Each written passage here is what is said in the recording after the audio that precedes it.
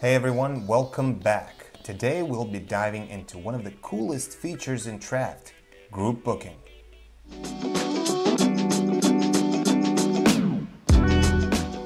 If you're running a salon, a gym, or any kind of service business, this feature is a game changer for managing your appointments and making life easier for your customers. We'll walk you through how to set it up and share some handy tips to get the most out of it. My name is Alexander. Let's dive in. The first thing you need to do is check whether the group booking feature has been enabled in Trafft.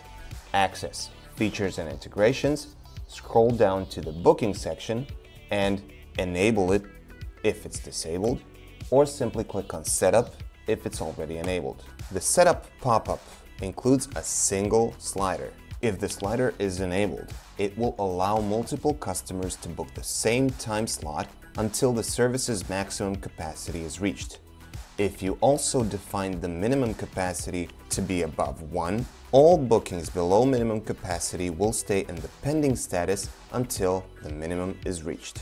If, on the other hand, you disable this slider, it will represent a private booking. This still allows your customers to book for multiple people, but it will restrict bookings below minimum capacity. Once a customer books an appointment for a number of people between the minimum and the maximum capacity, the time slot becomes unavailable to others. So, even though there still may be a few spots left, a private booking will block the time slot for those remaining slots.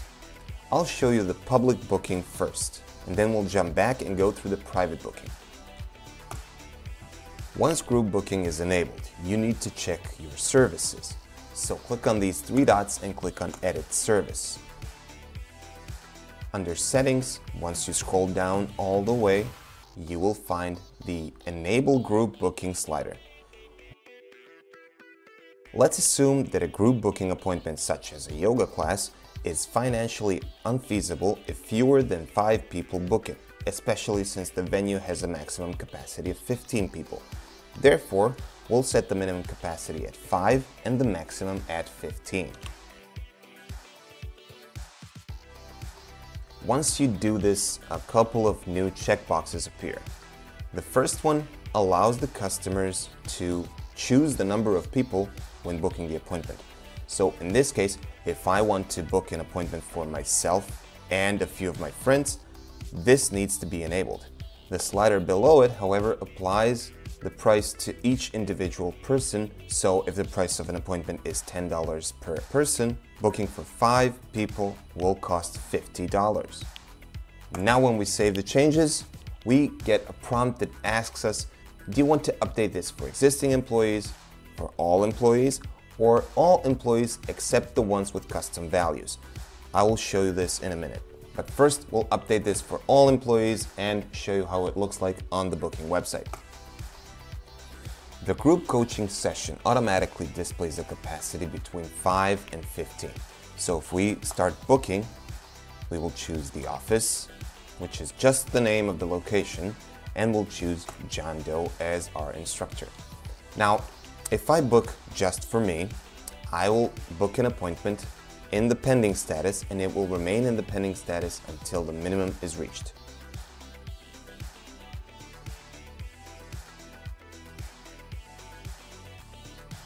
So we're booking an appointment on November 5th at 2 p.m. That's it. Now let's check the appointments page.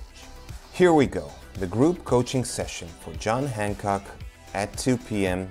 is in the pending status. So now let's have another customer book for 4 people to reach the minimum capacity of this service. As you can see, the price updated and increased per number of people. Since John Doe is busy covering this particular appointment, all other time slots that you saw on the previous screen are now gone. Now the customer who is booking for 4 people is booking the same time slot.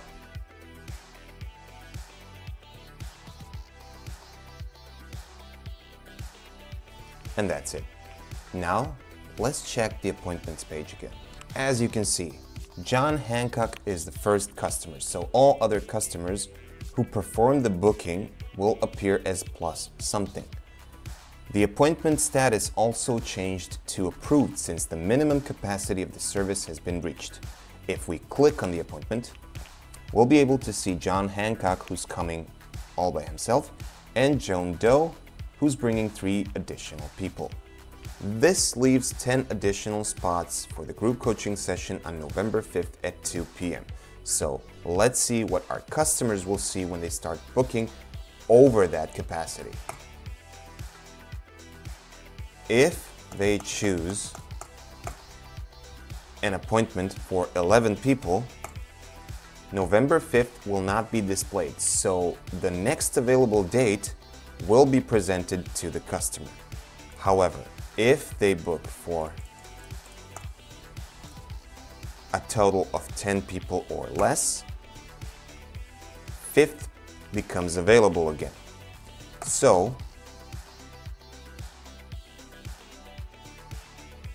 once this customer books an appointment and we refresh the appointments page, we will see John plus 2, where Mark is bringing 9 additional people with him. This closes this time slot. So 15 total customers have booked this appointment and there is no way anyone else can book above it, at least from the front end. If you, as an admin, configured your admin role to allow booking over an existing appointment or outside of working hours, you'll be able to edit this appointment. Trafft warns you that the maximum number of approved customer is exceeded, but it doesn't block you from saving this appointment.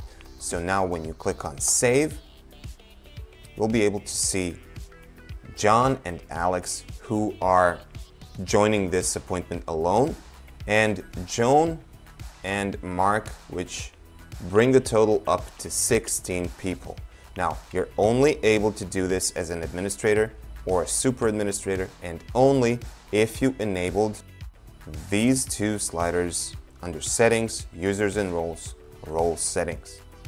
Employees can have different settings, so the minimum and maximum capacity per employee can be different than the minimum and maximum capacity for the actual service.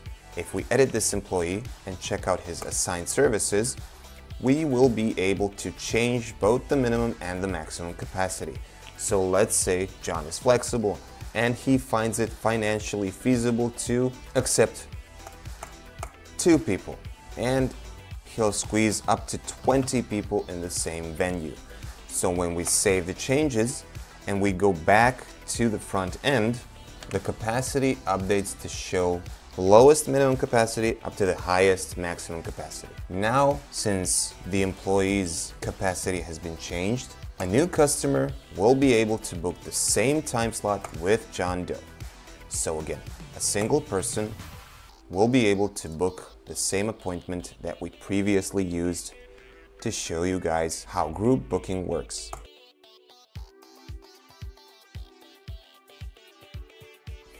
Now, back in features and integrations. When we disable this slider, we will have an option to book appointments between the minimum and the maximum capacity. But as soon as we book for a certain number of people, the booking will close. Let's quickly revert John's settings here and check the front end again. Here, a customer needs to select a number of people between 5 and 15. That's it. So let's say this customer is booking for 10 people. And again, we're switching to the next available date, which is November 12th. So November 12th at noon.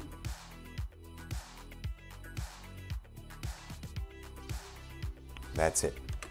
Back in the appointment section, we can see Mike Peters, who booked for a total of 10 people. So Mike plus 9 people. And this appointment is automatically approved since the minimum has been reached. But if we try to book the same time slot again as a different customer, we will not be able to. As you can see, November 12th is no longer available.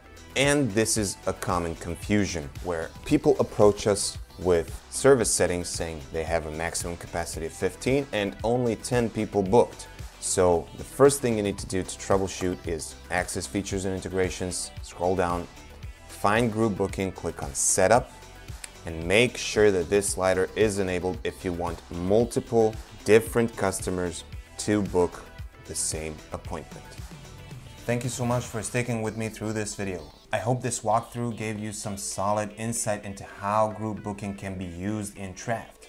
Whether you're just starting out or looking to level up your scheduling, this tool can really make a difference. If you found this video helpful, don't forget to give it a thumbs up, subscribe to the channel, and hit that bell icon so you're notified about all upcoming content coming from this channel.